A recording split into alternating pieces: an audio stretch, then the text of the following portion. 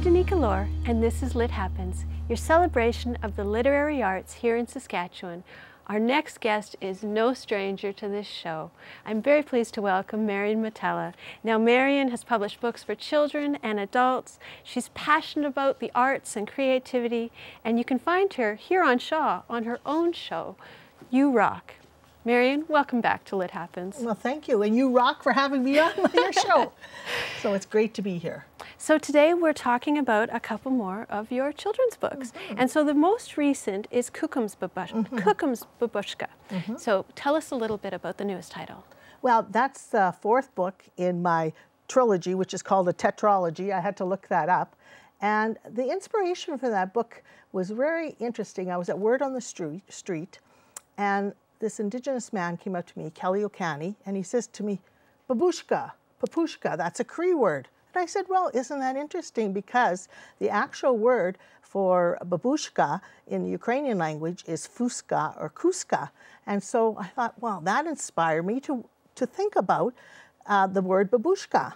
And I have this beautiful yellow babushka, because all my books have beautiful babushkas. And one thing I noticed is all the Kukums were babushkas. And I wondered why. So I thought, well, there must be a story in that. So in my fourth book, with my first book, my grandparents are from Ukraine, and they come to Canada in the fourth book, and they meet the Indigenous people, and we know that the Indigenous people have helped them a lot to survive. And so they meet them and spend 3 days with them, and we find out what they have in common. And Taras, the little boy in the story, keeps saying different but good, because between the Indigenous people and the Ukrainian people, they have beadwork, they have the belts, they have the fiddle, you know, and so they have a lot of things in common. So that's where that story came from. And it was published by Gabriel Dumont, and it just came out. So it's doing very well so far. And so your other three books were published by your Nicholsworth Publishing. Yes. And so this with the Gabriel Dumont Institute Press is a new partnership for you. It's a new partnership, and I had an Indigenous artist too. Donna Lee Dumont did the illustrations and did a beautiful job. And if you look at the cover, you'll see there's a meeting of the two cultures. So there's the Ukrainian embroidery, but there's also the Métis, the beadwork on the front. And so she did a beautiful job, and the meeting of both cultures, and it was so fun to do. And Donna Lee Dumont is just a lovely person, and Karen Schmann through Gabriel Dumont, I thank them because it's just wonderful to be working with them. Now, would you like to read a little tiny bit of this? Sure. Natalia is the girl in our story, so she continues her story in this book too. Natalia was playing in the lovely sunshine. It was summertime, and it had been a long, hard spring. She could see her mother watching her from the window of her farmhouse near Hafford, Saskatchewan. She turned and waved at her mama. Her mama smiled and waved back. Natalia could see her Bate's bright blue, twinkling eyes. They were just like her grandmother's, her baba's. Yoy, how she missed her baba. It was the first summer without her, and a tear rolled down her cheek. As she looked up at the sky in the clouds, she could see her baba wearing her babushka, watching from heaven. That pretty headscarf always framed Baba's lovely face. She felt comforted knowing Baba was close by. It was pleasant to lay in the hot sunshine and soak up the sun rays. She started to hum her favorite traditional Taras Shevchenko song about the sun shining and the wind blowing from the field to the valley. Lying there, Natalia was thinking about her carved wooden chest full of her Baba's beautiful babushkas. Her grandfather, Erdito, had originally made the wooden box for her Baba. Last Christmas, Dido gave her the decorated box, as Baba was now in heaven. The treasured box contained 3 babushkas. The winter snowflakes brought the blue babushka for Christmas. The petals of spring flowers brought the green one at Easter, and the autumn falling leaves brought the bright red scarf. Duja dobra. They were so colorful. And this is the fourth book then, and all my books have matching babushkas. So this is the beautiful yellow babushka that goes with this book. And I'll just put it on because in all my stories, Natalia is out playing outside, and a babushka lands on her head, swoops her up, and takes her somewhere.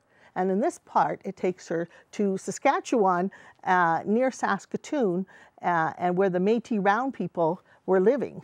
And that is on the way to Dakota Dunes. And I had another friend that showed me where that spot was too. So you meet so many interesting people when you write books. And so the one that came out just a little earlier was More Bubba's Please. And so this has another interesting story and a little bit of background as to what you did here. I don't know if you've ever been to the Ukrainian bake sales or the bazaars, but when you go there, you'll see there's all the Bubbas and all the beautiful baking, the kolache and the breads that they're making.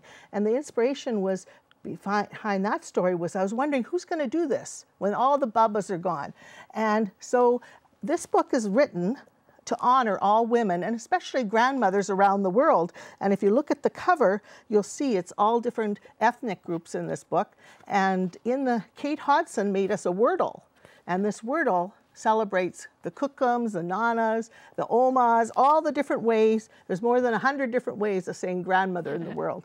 And I gave a donation with this book to Grandmothers for Grandmothers, the Stephen Lewis Foundation. So it's done very, very well for me. And at the back, it has my mom's borscht recipe, Baba Sophie's borscht. So you get a little recipe out of it too. All the connections to grandmothers. Yes. And so did you have a strong relationship with your grandmother? Well, my grandmother died when I was 4, so I didn't know her, and my grandfather died before I was born. But their picture was on our wall, and I always wondered what their life was like. Coming from Ukraine in 1911, and my mom had the pictures of them on the wall, and my grandmother had a babushka on. And I thought, hey, there's the inspiration for the story, a babushka, so that made the connection. So that's why I wrote this book, to honor all women, especially grandmothers. We don't recognize how important a woman's role is in a house or in the home or in our family, in our social settings. And so this is to honor all women and grandmothers. And I can read you a little bit of this one too. That would be fantastic. Big ones, small ones, fat ones, tall, curly-haired, straight-haired, wig-wearing, bald. A rainbow of colors and shapes and size, fun and kind and loving and wise. More Bubbas, please.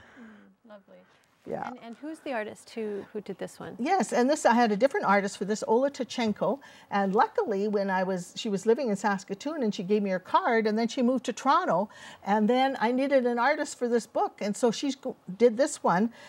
She's a Ukrainian artist, and she also is going to be doing another one I'm doing called More Ditos too, with grandfathers, recognizing all grandfathers, and I'm hoping that'll come out in June in time for Father's Day and recognizing them.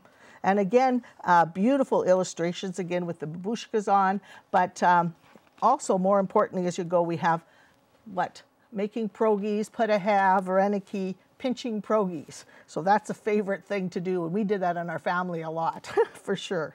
And it's kind of a good social thing to do, for sure. Well, and I think that's a lovely connection. We don't always have those connections through the generations, but if we have those special memories, and food memories are so big in making connections and helping us to keep connected to the people who are close to us and the people that are in our families, and even in friendships when families are not so close.